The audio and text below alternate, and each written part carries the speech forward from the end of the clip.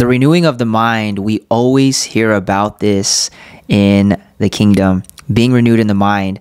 And that's what Simply Uncaged is about, to be simply uncaged in the mind. The biggest prison in this world is not the physical prison. It is the mind. I once heard that it is the mind that keeps us entrapped. And this is where the warfare is. This is where the bondage starts. These strongholds, the Bible calls it strongholds. The world calls it addictions. You might be addicted to lust, addicted to fear, addicted to abuse, addicted. And I know, abuse? Why would I be addicted to abuse? When we uncover what real abuse is, sometimes I have to unlearn religion. I have to unlearn church so that I can relearn Christ, so I can be renewed in the mind through Christ. Now, God is the same yesterday, today, and forevermore. But it is the renewing of the mind of how the Lord reveals himself to us every day. God is the same. It's a fresh revelation of who he is, who we see he is. See, so many people that might have grown up in church didn't grow up in Christ. They might know the hymns and the songs, but do they know him? They might know the hymns, but do they know him? This is the difference between knowing of God and knowing God. Do you truly know God? And this is why the mind is so powerful, because it can influence us in what we do. Our thoughts become our words, the words become your action, and your actions become your destiny. And the question is it my will or God's will? Father, let it not be my will, let it be thy will. I need to be refreshed in the soul, refreshed in the spirit. I need a renewed mind. The Bible tells us to guard our hearts and our mind. And as I continue to look at how our decisions determine our condition, I'm going to say that again.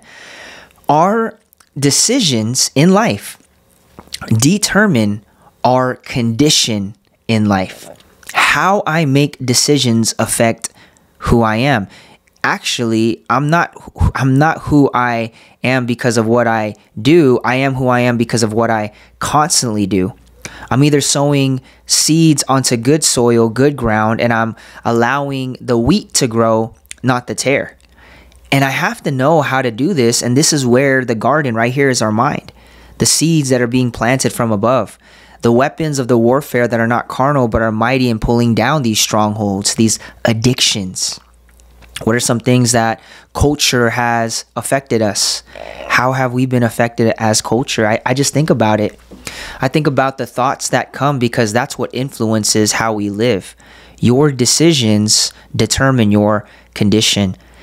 And if I can just be brand new in Christ, if I can just operate as a new person, a new creature in Christ, you might know the hymns, but do you know him?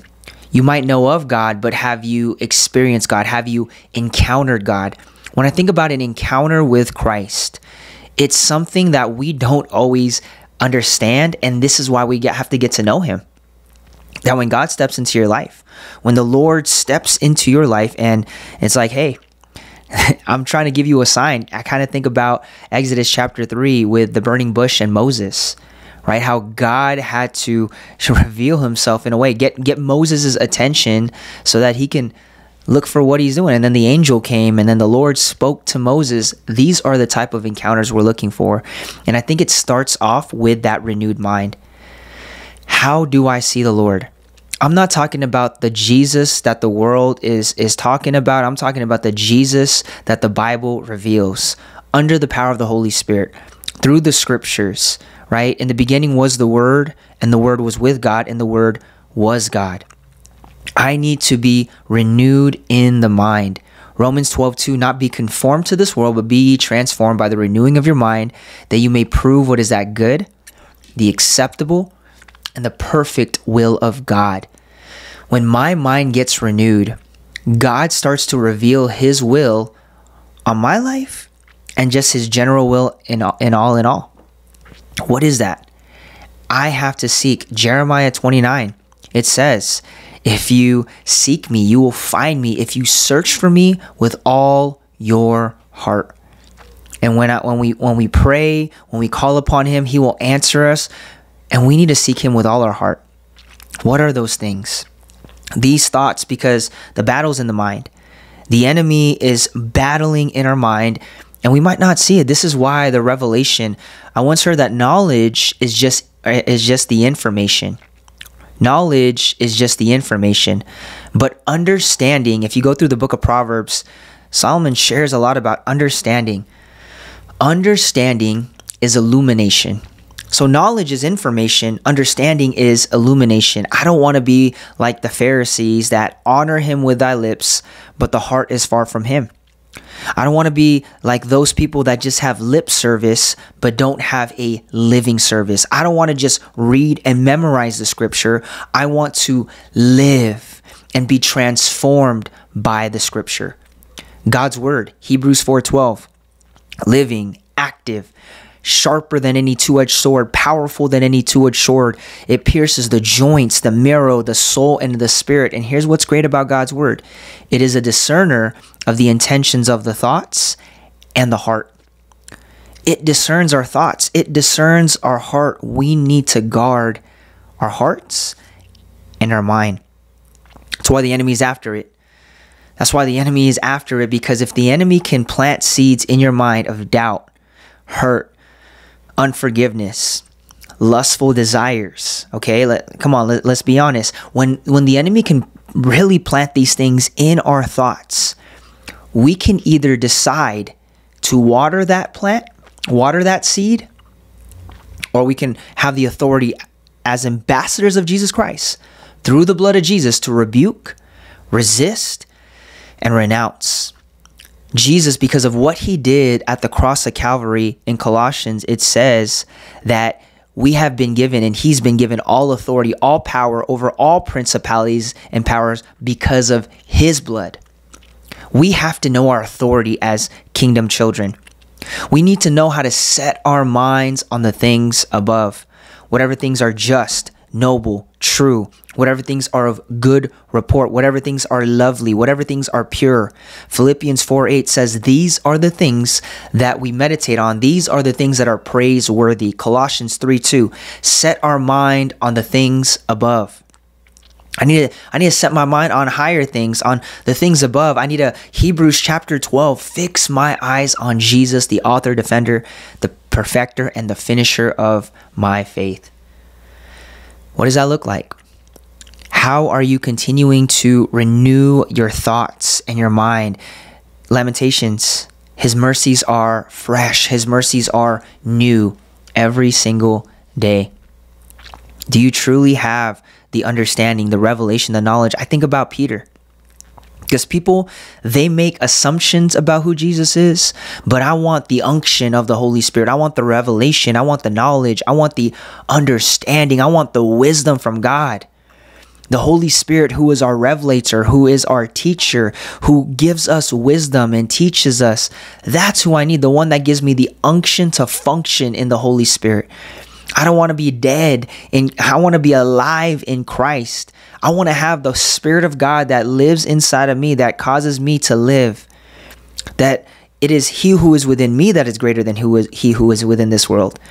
The type of move where it's like, it is no longer I that live. It's Christ that lives inside of me because I'm crucified with Christ. Galatians 2:20. I look at Peter. You know, when Jesus said, who do men say that I am?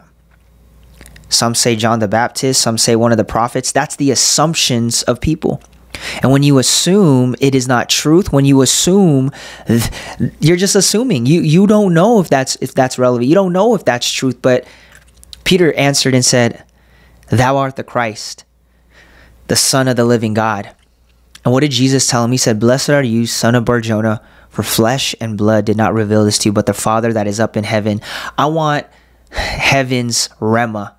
I want that sound of heaven to rema in my heart. I want the sound of heaven to fill me up to the point where when I hear the sound, it's truth. It's praiseworthy. It's a promise from God. It's what I'm going to believe over the lie, the schemes of the devil, the strategies, the tactics. I know how to fight this battle. I know who I am, the calling, the purpose. I know that I'm attached to him, and it's greater than what I can ever think, ask, or imagine. I can receive peace, joy, liberty, which is ultimately freedom. On earth as it is in heaven. On earth as it is in heaven. And when I think about that, we can live a life that is fully set free. I look at Isaiah 61. The Spirit of the Lord is upon him. The Spirit of the Lord is upon me. This is Jesus, right? The Spirit of the Lord is upon me to preach good tidings to the poor, to heal the brokenhearted, to set the captives free, to set those that are bound up and allow liberty to those that are bound up and in captivity. That's what bondages do. Hurt people, but heal people, heal people.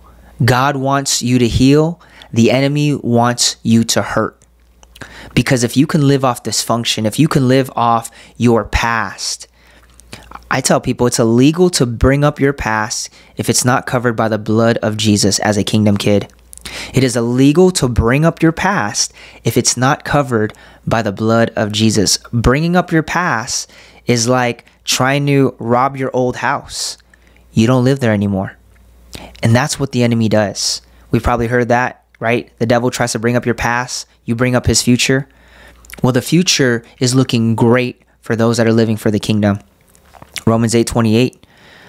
All things work together for good to those that love God, to those that are called according to his purpose. And it might not look good in my eyes, but God, let me see it through your lens. Let me see it through your perspective. Let me see it through your eyes. The Bible is very clear that we must see it through the lens of God, that our spiritual eyes must be open, that when I see things in the spirit, I do things in the flesh. I do things in the natural that look unnatural, but it produces seed. It produces fruit in the supernatural. If you knew what happened in the natural or the supernatural, you'd pray more. You'd praise God more. You'd believe what he is doing in your life, even though it doesn't look like he's moving in the natural. There's something stirring up in the spiritual. Welcome to being simply uncaged, living a life that is free, living a renewed lifestyle, a renewed mind lifestyle. That's what it's about to be a kingdom kid, to live born again. Born above is what the scriptures talk about. I am born again.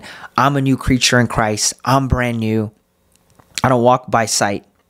I walk by faith. So as you launch into victory, yes, there's going to be trials. Yes, storms might come. Yes, tribulations might come. But how you see obstacles, challenges in the supernatural, in the spiritual realm, is going to allow you to make better decisions. And remember, your decisions determine your condition. And that's why we're going to create a place, a community of people that are just going to heal. Heal through past hurt, trauma, abuse. What I got to unlearn so that I can learn who Jesus is and I can accept him 100% as the Lord of my life. He's not just the God of my life. He is the Lord of my life. Lord, meaning I have a relationship with him. Welcome to that journey. Welcome to being renewed in the mind, simply uncaged, and see what Jesus is going to do. We're doing a lot of different episodes. Hope you guys enjoyed this. I'll see you guys in the next video. Be renewed in the mind that you may be able to prove what is that good, acceptable, and perfect will of God. In Jesus' mighty name. Bye-bye.